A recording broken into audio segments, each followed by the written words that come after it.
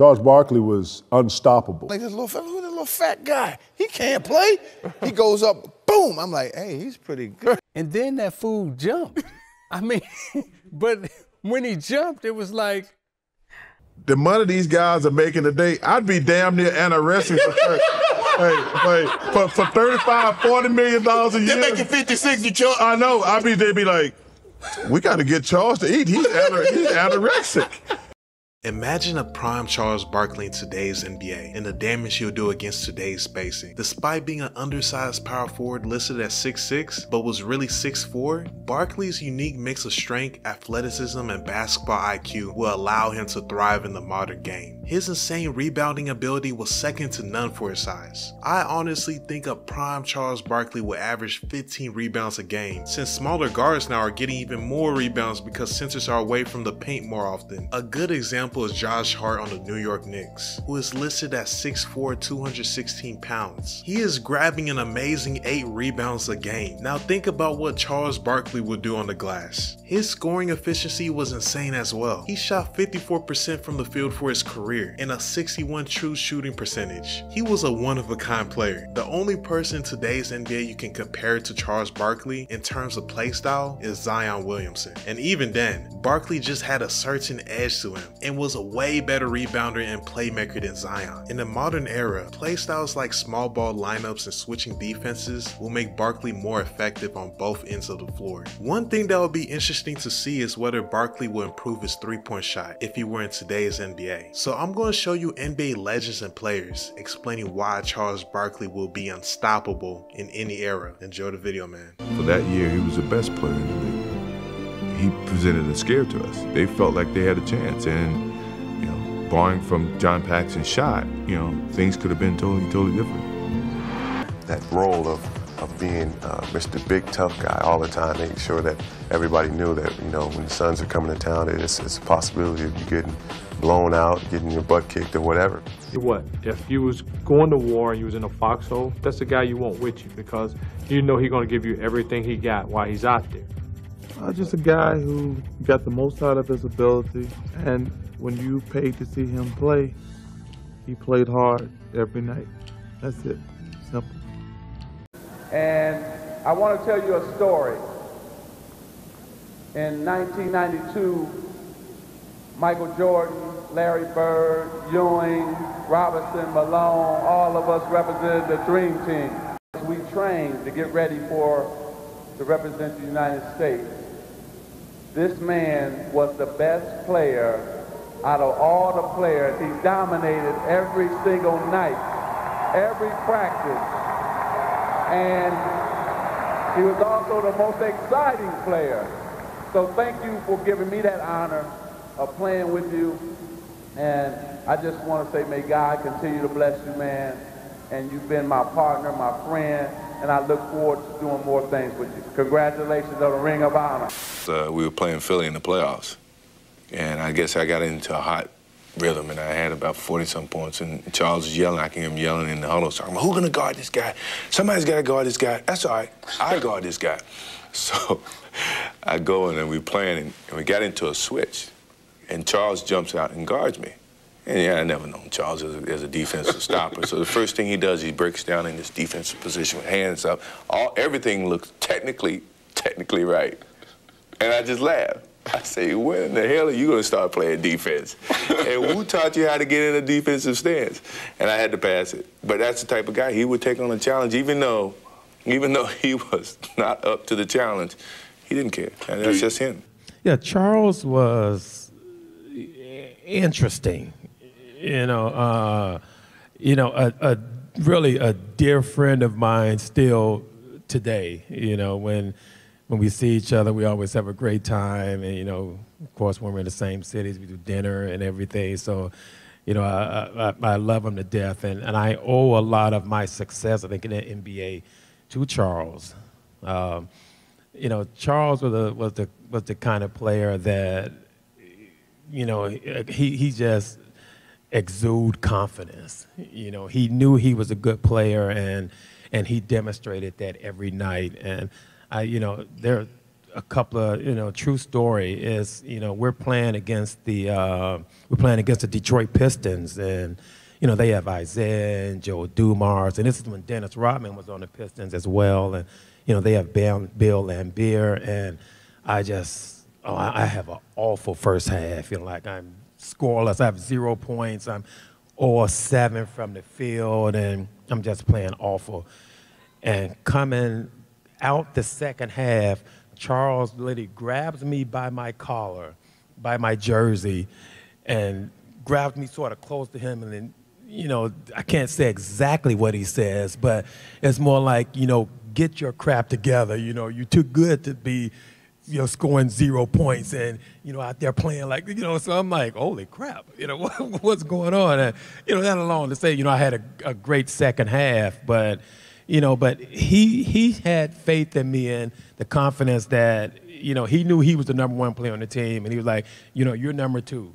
I need you to go out there and score and be my number 2. And he made sure every night that I was prepared and ready to play. So I owe a lot to Charles. What made Charles so great is because you always hear the term size doesn't matter. And for Charles Barkley, size did not matter. As a center, centers are always 6'10", 6'11", 7 foot. Power forwards are always 6'8", 6'9", 6'10". Not Charles Barkley. Charles Barkley was a solid 6'4". And he didn't care if you were taller, if you were bigger, if you were faster, you were stronger. He was going to go through you. And nothing could stop this man. And, a guy that played with that tenacity, with that speed, with that force, plus the mentality that he had of not caring. You could tell by some of his interviews, he was going to be hard to stop. Man, the two that stand out to me, first off, every motherfucker that was supposed to be raw was raw. I pulled a couple of yours tickets. Man, listen, I got 3 right off the top. Michael Jordan, Olajuwon, and Charles Barkley. Charles Barkley was unstoppable at 6'4".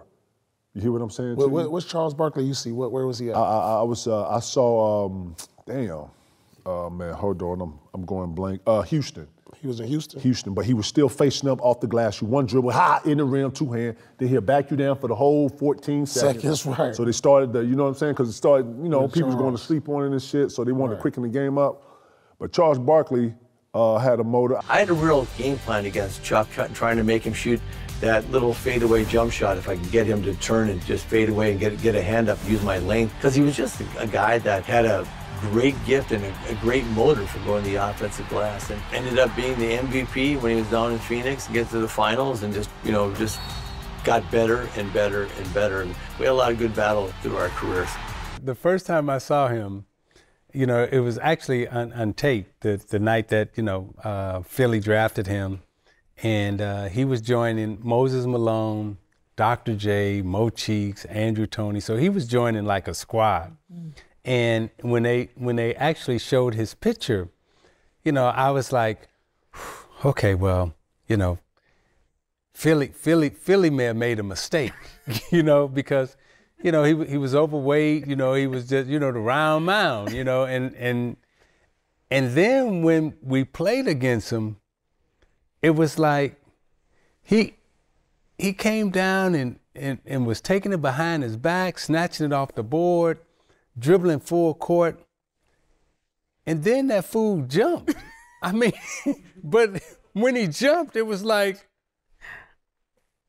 wait a minute, like you really had to like squish your eyes because you hadn't seen anybody like this size move like that, but then had like crazy hops, like, it was a different kind of bounce. It wasn't like, it was crazy. And then, people were saying like he was, 6'6", 6'7", and I'm like, no, this dude like 6'4", maybe, okay, I give him like maybe a 6'5", maybe. But he ain't up there with like the 6'7", the 6'8", the 6'9" guys. He's not like that.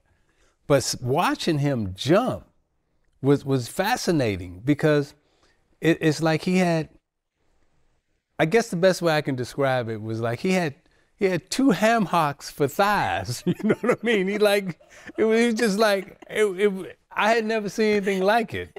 Charles Barkley, this is in '96 when he actually pulled Stephen out to the side after they beat us, actually swept us. And we were just so eager to be in the playoffs and so happy to be in the playoffs. But he was like, hey, we needed this one. You guys got a million years to be able to get you one. You know, y'all got to go through this part of it. Every great players, every great team has to go through some type of something to be able to get to something. And we were like, I don't want to hear this shit. But he was like grabbing us, like, come here. Like his arm is around us, you know what I'm saying? I walked away from my second year very confident in my growth and and my steps to be who I wanted to be, right? And what I was trying to be in the league, right? Which was a force to be reckoned with on a consistent night-in basis on both ends of the ball, here and there. I was shocked that Chuck did that, if I'm being honest. I was shocked that he was doing things in the series that was just, when he would turn his face, his elbows was high, he was just putting the dominance in on some alpha shit, you know what I'm saying? He was putting a dominance in it. And I was shocked that he cared enough to pull us to the side and actually give us 2 cents. He gave us our 2 cents and he gave us his advice and I was shocked at that. But there was some brotherly love that I always remembered and I always thanked him for that off the court. Chuck was just different, man. Like, he's small, but man, the things he could do on the floor, most guys have the physical tools and the look that goes with that. But Chuck, he didn't have that, but there was just nobody better at creating space to get to their spots. And then he just had a complete game. He's a great passer. I don't think he gets enough credit for how good a passer he was. And you talk about that kill gene, where when it was time, that guy delivered more often than not. And I always admired Chuck too, because I just never felt like anybody had more fun playing a game than Charles Barkley. One of the great power forwards, particularly at his size, of all time. I mean, just dominating, physical, athletic, mentality. He was a joy to watch. I mean, we loved Barkley. I wasn't a big Sixers fan, but our man, Barkley, he was, you watched him, like you knew it was gonna be elite, high-level, explosive basketball. And then he became this incredible personality and a television star, media darling. And to the point now where I think if you're not old enough, you don't really understand or appreciate just how good he was as a player. I would say that Charles is the most unique player that ever played basketball. His ability to be 6'4" and play power forward, we all know that that's unique. And he is 6'4", he's not 6'5". And his ability to create double teams. I always say there's about 4 or 5 guys in the NBA. This is when you know how great you are. Michael Jordan, they said there's an illegal offense rule. Kareem Abdul-Jabbar, there was a rule, no dunking because of him. Charles Barkley, they were like, you can't back down for more than 5 seconds. They changed the rule because he was so good. That's when you know that you're on a different level of the playing field, that they're changing a rule just based on your skill set. Holding off Robert Horry. Barkley puts it up. Oh! Charles Barkley! When you look back at his career, you're not going to see many of Charles Barkley type of players, guys of his size who can impact the game. He was a phenomenon. So guys, I hope you enjoyed the video, and tell me, how many points do you think a prime Charles Barkley would average in today's NBA? And what was your favorite clip from this video? So make sure you like, share, subscribe, and until next time.